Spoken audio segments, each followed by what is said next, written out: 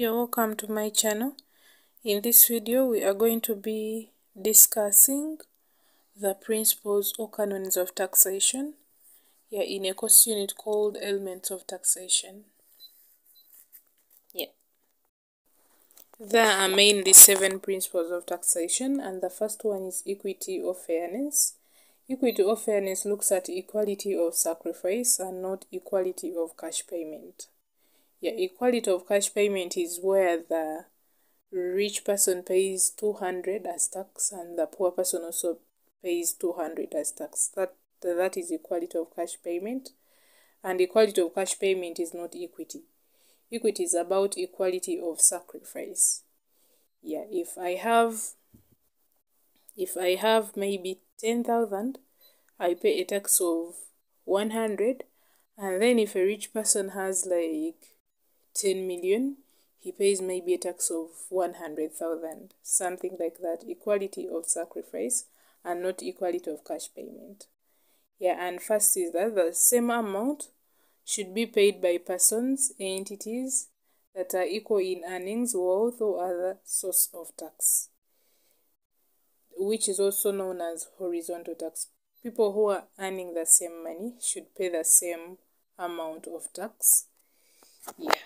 If we are all earning 400,000, we are supposed to pay the same amount of tax, and that's what we call horizontal equity. Then secondly, the contribution in tax should increase as the taxable item increases. If my income goes on increasing, like if I was earning 400,000 last month and they increase my salary maybe to 600,000, my contribution to tax is supposed to increase because my taxable item is also increasing. So under equity they say that tax should increase as the taxable item increases, and this is called vertical equity. Another principle or canon of taxation is conveniency, and convenience says that a taxpayer should not undergo difficulty to pay tax under normal circumstances. So the place, medium, mode, manner, and time of payment should not be an extra burden to the taxpayer. For example, a person working maybe in Jinja should not have to travel to Kampala to pay tax for business done in Jinja. So an office for payment of tax should be created nearby. A taxpayer is not supposed to undergo difficulty or to take extra burden when they are paying tax. That's what we call conveniency. Another kind of taxation is certainty. A good tax system is one where the taxes are understood by the taxpayers and the tax collectors. The time of payment, reason of payment, amount to be paid should be well documented and certain or known by the taxpayers and the tax collectors. That is certainty.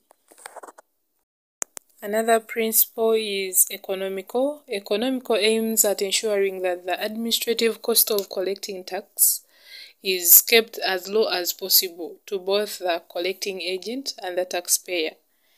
And here the general principle is that the cost of collection and administration of taxes should not exceed 5% of the tax revenue. So that the tax system is supposed to be economical. You do not spend more than you collect. You're supposed to collect more than you spend. So the cost of collecting taxes is not supposed to exceed 5% in order for it to be economical.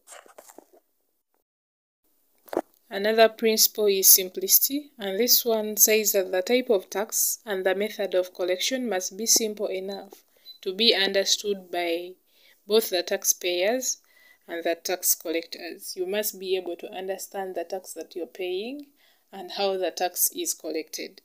Because complicated taxes lead to disputes, delays, corruption, avoidance, and high costs of collection in terms of time and resources. Another principle of taxation is ability to pay, and this one says that a tax should not take away so much of the item being taxed as to discourage performance or participation in the tax base. Yeah, when you're taxing, you're not supposed to overtax people. If you overtax them, you discourage them from paying the tax. Yeah, maybe someone is earning like 400,000 per month and you're charging them a tax of 300,000. They'll be discouraged. They will be discouraged from working because as if they are working to pay tax.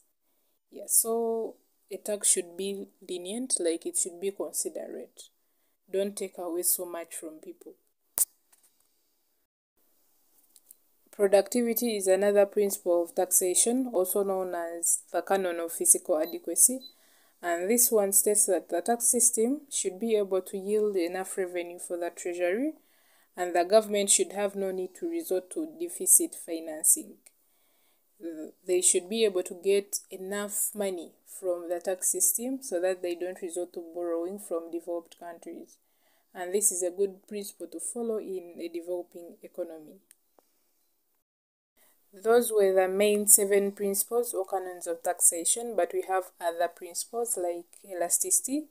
Elasticity, according to this canon, every tax imposed by the government should be elastic in nature, in that it can change. It can either decrease or increase according to the requirement of the country. If the government needs more income at a time of crisis, the tax should be able to increase, should be capable of yielding more income. Yeah. And when the government needs less income, the tax should be able to reduce. Yeah, so the tax should be elastic in nature. And then flexibility. Flexibility, it should be easily possible for authorities to revise the tax structure. Like the tax structure should be revisable. Then diversity.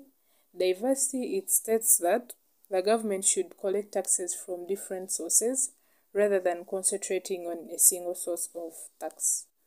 Yeah, it should have varieties of tax. Then we have political acceptability.